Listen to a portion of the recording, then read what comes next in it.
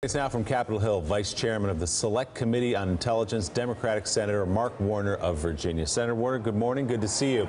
Good morning. You sent a letter just this morning, and I want to read a little bit here, to DHS, Homeland Security, asking Secretary John Kelly to disclose additional information on the full scope of foreign attempts to interfere in the 2016 elections by hacking into state and local election systems. What are the questions you want answered specifically about a state and local election? Well, first of all, let me make clear, I don't believe that the Russians affected any vote totals in 2016.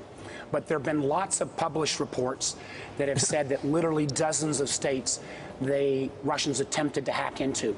So far, only 2 states have come forward, Illinois and Arizona, and acknowledged the Russians hacked into them.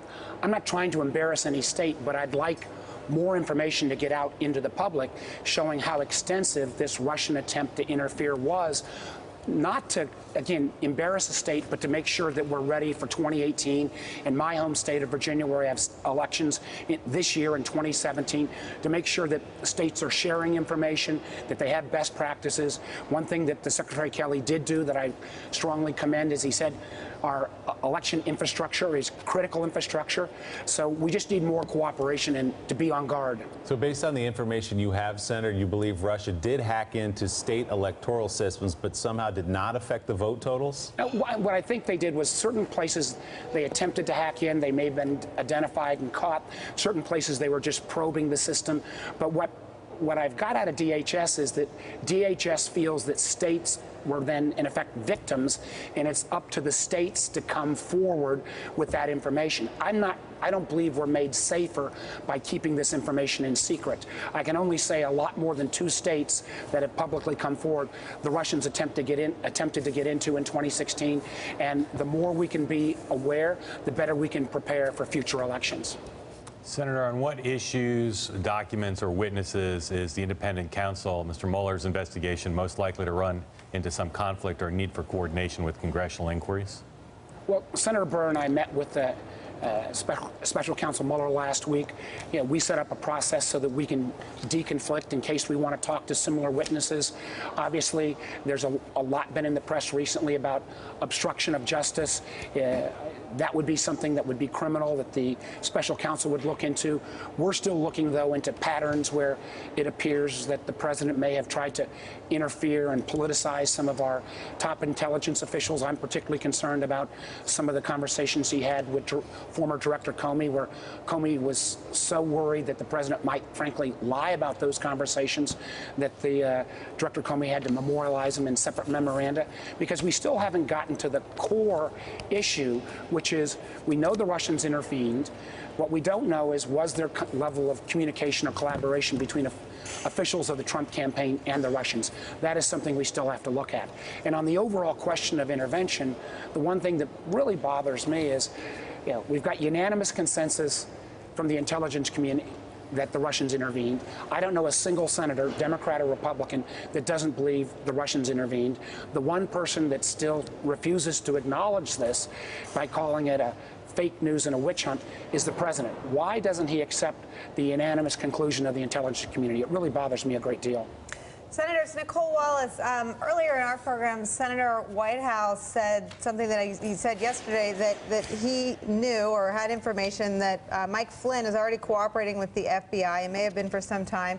He suggested it was over false statements he delivered when federal investigators, the FBI, came to talk to him about contacts with Russia during the transition. Have you been briefed by law enforcement on what crimes Mike Flynn has actually committed or is suspected to have committed?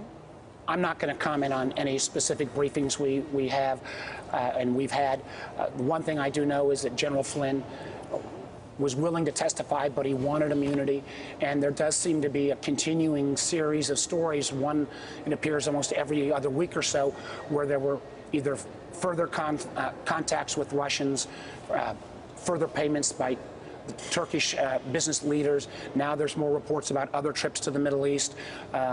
So I hope that, and I don't know whether General Flynn is cooperating with the FBI or not, but clearly there's a lot of area there of concern.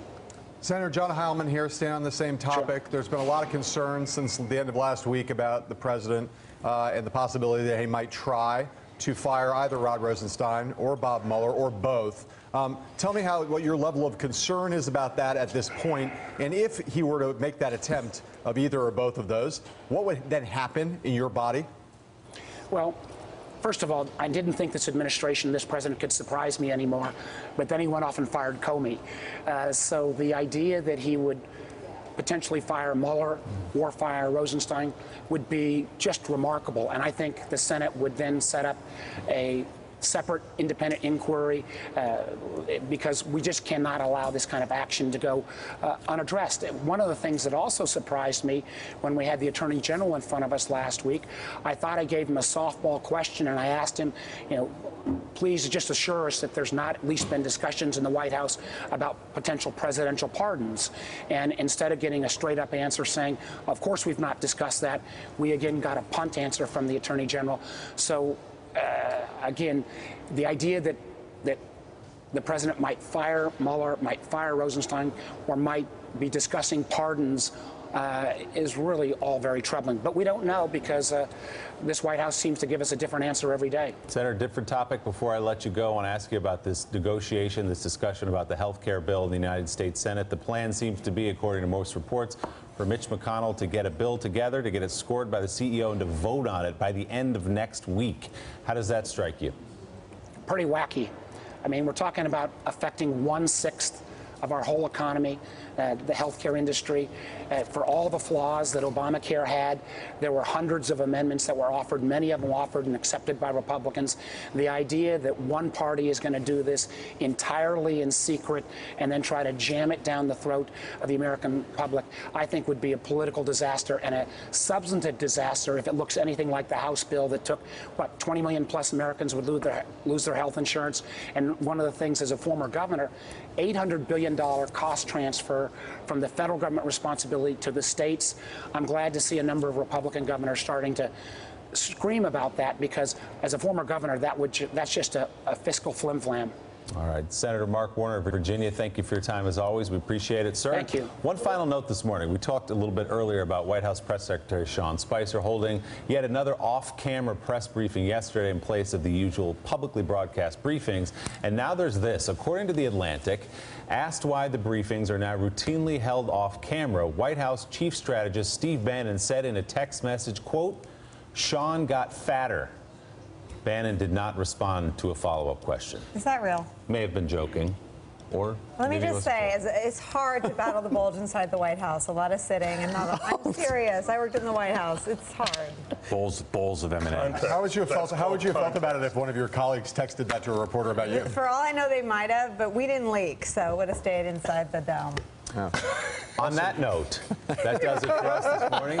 Stephanie Rule picks up our coverage, including an interview with John Ossoff at the center of that Georgia 6 race today. Stephanie, take it away. Thanks for checking out MSNBC on YouTube, and make sure you subscribe to stay up to date on the day's biggest stories. And you can click on any of the videos around us to watch more from Morning Joe and MSNBC. Thanks so much for watching.